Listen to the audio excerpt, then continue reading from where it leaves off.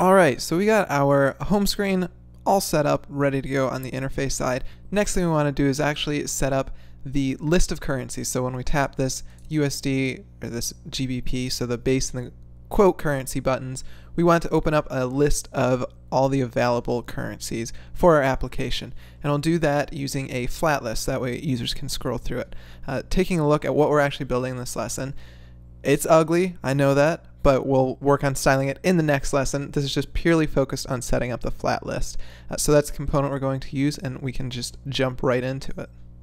So since this is a new screen, we're going to go ahead and actually create that new screen, and we'll do that in our screens directory. We're going to say currencylist.js, and in here we want to import React from React. We're also going to, actually, you know what, that's fine for now. We will then say const currency list is just going to return null for right now, just so we can actually point the entry point of our application to this currency list, since we don't have routing set up right now. Save this, and then we will go ahead and go to our index file, and instead of importing home from screens home, whoops, we will import currency list from currency list, and then we will actually return that for our application. And you can see we've got this plain white screen. That's perfect, that's what we're looking for. Now the next thing we want to do is actually set up the data that we'll use to actually generate this currency list. And this is just going to be some static data. We don't need to request it from anywhere. So what I'm going to do is actually create a new directory and call this data, just so we keep everything separated from the rest of our application and just make it clear what it is. And then I'm going to call this currencies.js. And the reason I'm putting this on the client side and just hard coding it in is because the currencies our API actually is aware of and knows conversion rate for doesn't change very often, if it's ever changed. So we can just store it in the client. It's one less remote request we have to make to a server, which will just improve the client-side user experience.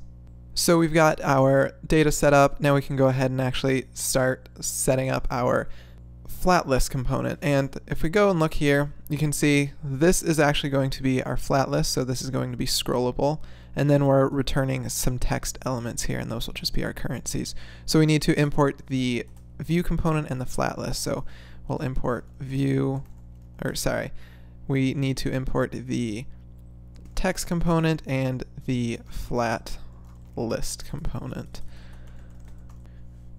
So with that, we can then set this up and actually start returning our component. So we're going to say flat list, and then the first thing we need to do is actually pass data. Data can just be a plain array, and if we look at our currencies array, that's all it is. It's just an array of text items, so we can go ahead and import that into this file. We'll say import currencies from /data/currencies, and then we can pass that array of currencies as the data prop to FlatList. Now the next thing we need to do is actually tell the FlatList how to render our items, and there's a prop called render item to do just that. And this will take a function, and from there we'll just return whatever the data is we want to return. And to access the data for the current item that's being rendered, you can use array destructuring here, and then there's a prop called item, and that represents the current item for this render item function. And in this case, it's just going to be a string, which represents our currency, so we can just return the item there. So when I save that, we actually see this rendering. We can see we can scroll through it. It's ugly, I know that, but we'll take care of that. But you can see we're seeing this error down here for virtualized list, missing keys for items. Make sure to specify a key property on each item or provide a custom key extractor. Because we're not using an object for each one of our items, and even if we were, we might not have a key property on that. For example, I use Mongo a lot. It's underscore ID represents kind of the unique key. So we need to specify a key extractor function. And that's super easy to do. It's just another prop we pass to the flat list, and it's key extractor, and this too is going to be a function, and we just need to return whatever our key should be. And since we're just returning strings, our key should be the actual item that's currently being rendered. And then to access this is a kind of an issue I have with this API, but rather than accessing the item in the same way we do for the render item. We actually just, it's the first parameter of this function. So if I save this and let it re-render, you'll see we're no longer getting that error, and we can scroll through our list with no problem. So the next thing we want to do for this screen is up here, and this is due to our home screen having a white status bar. We want to actually set this up so that it's visible on this screen. To do that, we're going to import the view and the status bar from React Native. And the reason we're importing view is because we can only return one component from our components. And in that case, the best thing to do is just wrap your component with a view and you'll be good to go. So I'll say view here, take the content of my app or this screen, put it in here.